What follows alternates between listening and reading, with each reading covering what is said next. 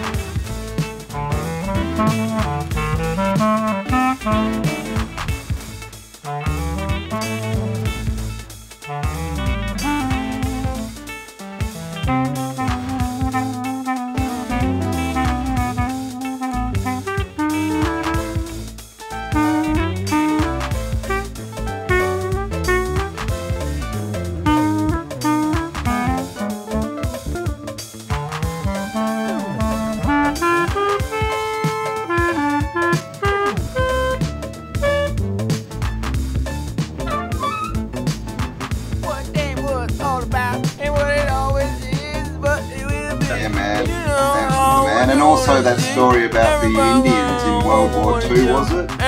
And they got all these really good trackers that were Native Americans. The Windtalk. Yeah. And basically, when they got them in the army, they cut all their hair off, and then these guys couldn't track anymore. They lost all their skills. Interestingly, I was going to do, when I was thinking on Digital Class today, this is what I was working on. I did a bit of research and I got a really interesting conclusion, and it was concerning theatres of war. So I got a book in the house, which is in the room, which is a road called The Road to Stalingrad. And it gives you all of the amounts of armaments, aeroplanes and tanks that the German army had in the build-up to the Battle of Stalingrad. But when I looked on Wikipedia and asked where are all these tanks and fucking planes that were meant to have existed, they're only saying in the few thousand. But the book I've got is saying in the tens of thousands. Now, going on that, where the fuck is all our stuff? Millions of tanks were produced. Millions of fucking planes were produced in World War II. Do you know there's only 2 Messerschmitts existing? One of them's in a Los Angeles museum and another one's in fucking the German city. 2 Messerschmitts in existence. It's hard to believe that they had all of that shit, apparently from World War II. None of it exists. Did it in the first fucking place. You get images of Dunkirk when they show you the British army left all of their shit behind and evacuated. What's the real fucking story there that they give all of their shit away, the entire... Did that even happen? I got really big reservations to whether or not they actually had the tanks and guns and shit necessary to do that. Anyway, back to this. What do you reckon he's doing there, Campbell, on that picture? He's being the one-eyed god. Okay. I don't know, he's being a human megaphone. Oh my goodness, what is this? That's really what he looks like, too.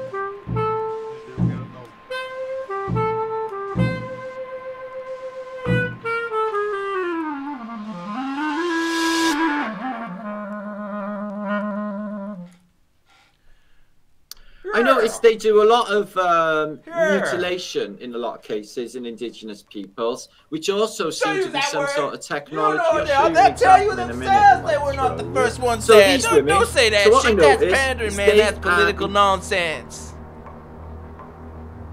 They just the one with the plants, right? Like the flora and the fauna. Is that what indigenous is? Well, they tell you they weren't the first ones there. I'ma say something that might sound heckable, but I always knew deep down in my soul that there are cities in and around the North Pole. The North Pole. Show you right, show you right. This used to be common knowledge.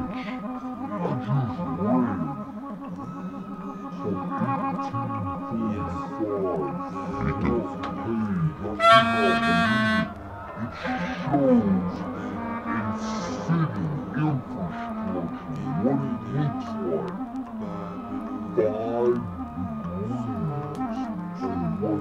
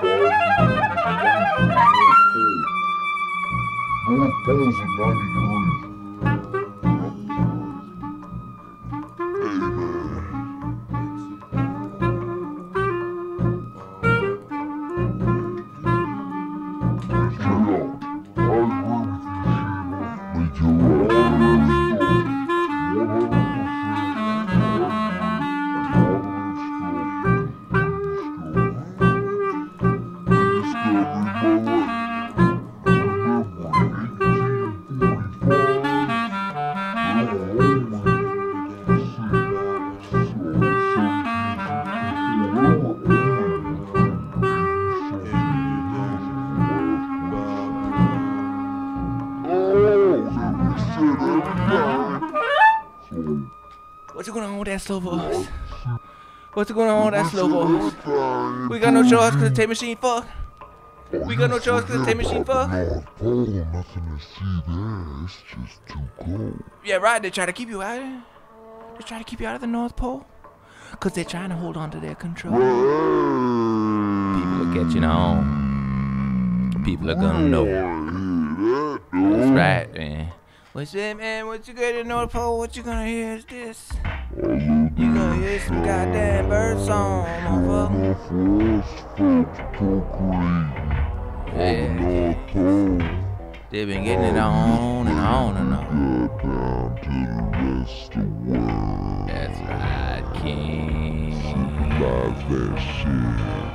Yeah. Everything they could from the place above. They say heaven was from up above. Well, I'ma tell you something before your soul was sold. We used to carry in our bones knowledge about the North Pole. Dig me?